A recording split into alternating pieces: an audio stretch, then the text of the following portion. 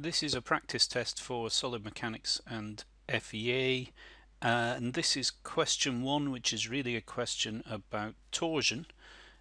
First of all, we've got a solid shaft running at 200 RPM, transmitting 250 kilowatts, and a maximum torsional shear stress of 50 megapascals. It says calculate the necessary shaft diameter.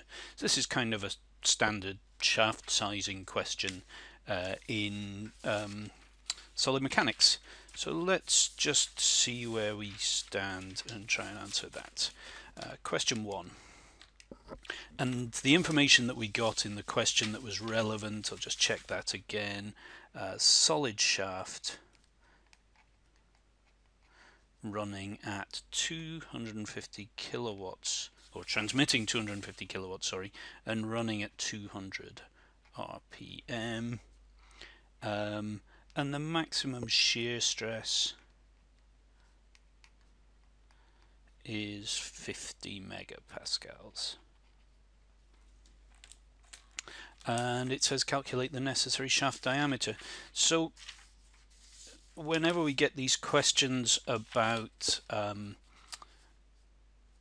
power transmitted by a shaft running at a certain RPM, it's just worth knowing that the section we're interested in the data sheet is torsion of shafts, and I'm just going to immediately write down the equation I want first, which is power is omega t. That's a very general formula, but specifically related to the problem here, it's 2 pi times 60 times n times t, so 2 pi times n times t divided by 60, and n is the speed in RPM, so n here equals 200, and we know that P equals 250 kilowatts. That's 250 times 10 to the 3 in watts, and we can rearrange all that for T. T equals 60 times 250 times 10 to the 3, all divided by 2 times pi times 200.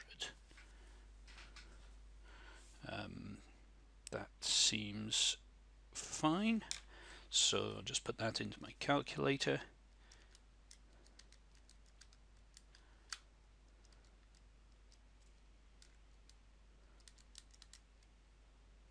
And I get 11936, 11.9 kilonewton meters, I'm going to say.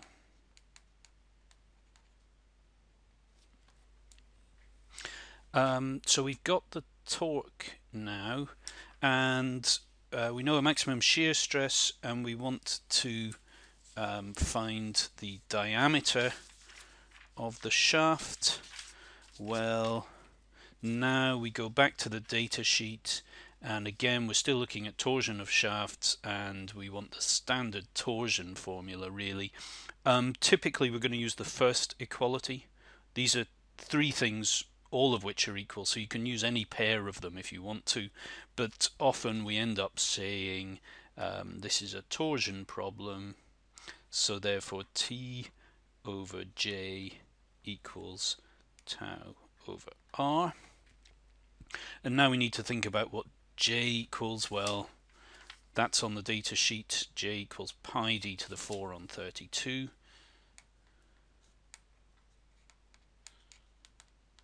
And since we're interested in diameters and we've got a diameter here, I'm just going to note that R equals D on 2.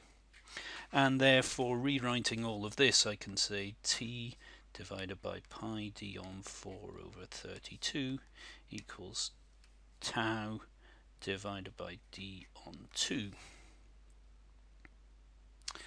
And then I can rearrange all of that to say, and you might want to do this in a few steps, it's easy to make mistakes, but I think I'm going to get D cubed equals 16t divided by pi tau.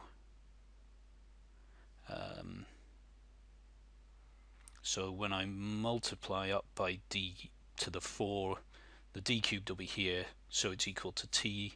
Then I have to divide through by tau. The pi will be on the bottom line, and this 32 goes up to the top. So I think I've got that right, but you can check that for me if you want to. I guess I'll know as well because I have a rough idea what a sensible number of a diameter is here. And that equals 16 times 11.9 times 10 to the 3. That's the torque that we had here, divided by pi times 50 times 10 to the 6. That's the maximum shear stress here, and that equals 16 times 11.9 E3 divided by pi divided by 50. Should have done 50 times 10 to the 6, so I can just divide by a million there. 1.21 times 10 to the minus 3. And that answer's in meters cubed, but for the time being let's just get to an answer in meters. D equals the cube root of that, which is 0.1066.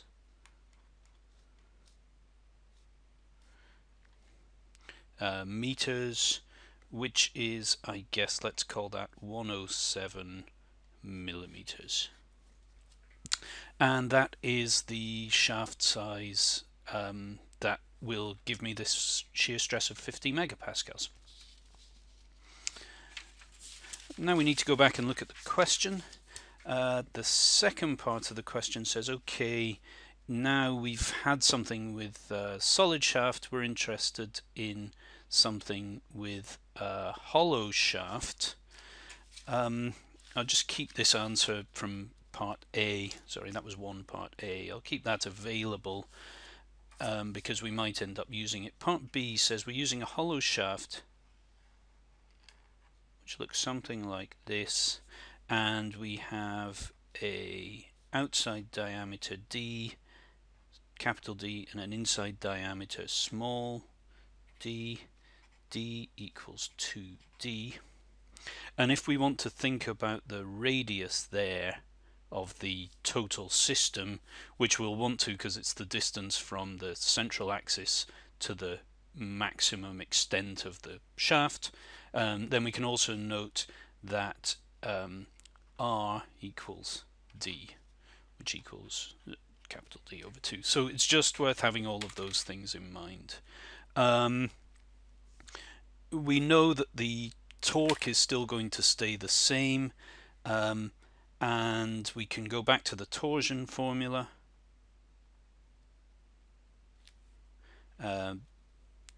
which says that T over J equals tau over R. And now we need to work out a new J. This is again in the formula sheet. Sorry to keep flicking back and forth to the formula sheet, but if I just find the section I want, here you'll see J for a hollow shaft, and you kind of know it's for a hollow shaft. We only in this module deal with circular shafts, so anything in torsion is going to be about circles, and you can see that there are two diameters involved. Well, that's an inner and an outer diameter. So J equals pi d to the 4 minus d to the 4 all on 32, and remember that small d is capital D on 2. If I take that to the power of 4, I'll get capital D on 6, capital D to the 4 on 16. Just going through that step by step. D to the 4 minus D on 2 to the 4 all on 32, which equals pi d to the 4 minus d to the 4 on 16 all on 32, which equals 15. So this gives me 15 sixteenths here. So 15 pi d to the 4 divided by 16 times 32, which is 512. So that's our new J. And remember that R equals small d, but it equals capital D on 2.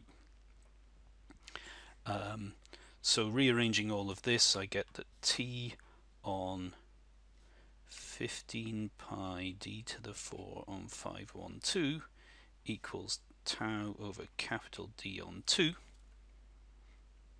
substituting in for J and R, and now rearranging. This is a bit trickier. I'm going to do this in steps of getting everything to the top lines first. So that will give me 512t equals 2 times 15 pi d to the 4 times tau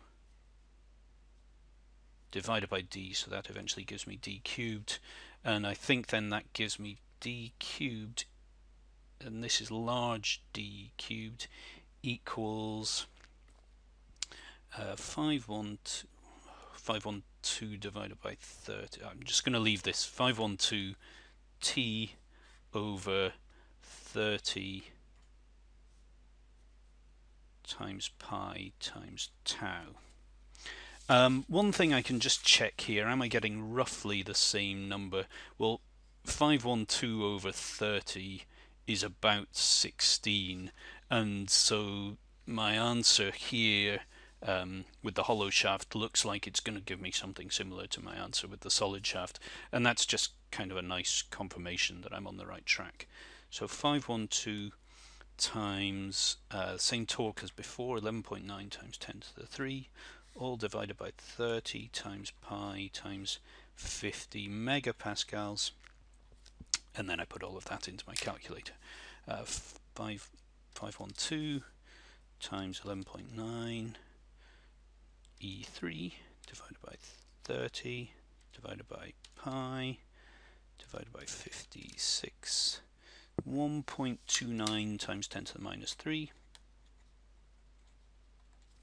and therefore capital D equals the cube root of that, which is 0.1089 ... equals 109 millimeters. So just to remind you, before we needed 107 millimeters diameter, now with a hollow shaft we need 109 millimeters diameter. That's, I mean, I don't know if I've just done these questions, so I may have made a mistake somewhere along the line, but I do have that kind of rule of thumb in mind that when you have a hollow shaft, it doesn't need to be very much larger at all than when you have a solid shaft. So that sort of seems in the believable range to me. The last part of the question, you'll sometimes see in questions like this, it'll say calculate the saving. So you have to compare the area of this shape using an outside diameter of 109 millimeters to the area of a solid shaft with an outside diameter of 107 millimeters, and then you'll get some reduction in area because essentially you've saved the bit that's cut out of the middle of the shaft, and that reduction in area corresponds to a reduction in volume, or probably a reduction in cost. So that's why we're interested in some of these things, or that's part of why we're interested. But our part C here says calculate the minimum shear stress in the shaft in part B while the shaft is in operation. Well, the minimum shear stress is going to occur at this point here, I guess, on the inside of the shaft, right? Because the shear stress goes up as you move further and further away from the central axis, and that's the point on the shaft closest to the central axis. So we can say tau min over r min.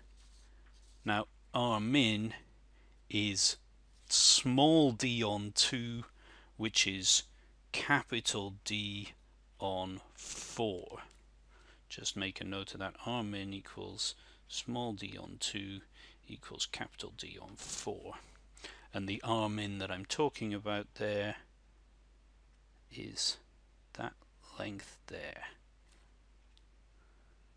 from the central axis to the inside of the tube, inside of the shaft, inside of the pipe, whatever. So that's tau over R. Again, we're just using the standard torsion formula. I've used it twice, so I haven't written it out again. You can if you want to. Tau over R equals T over J, and here we know that J is the same as before, is 15 pi d to the 4 on 512. What I'm interested in now is tau min, the minimum shear stress. Rearranging, I get tau min equals 512t over 4 times 15 times pi times d cubed. That seems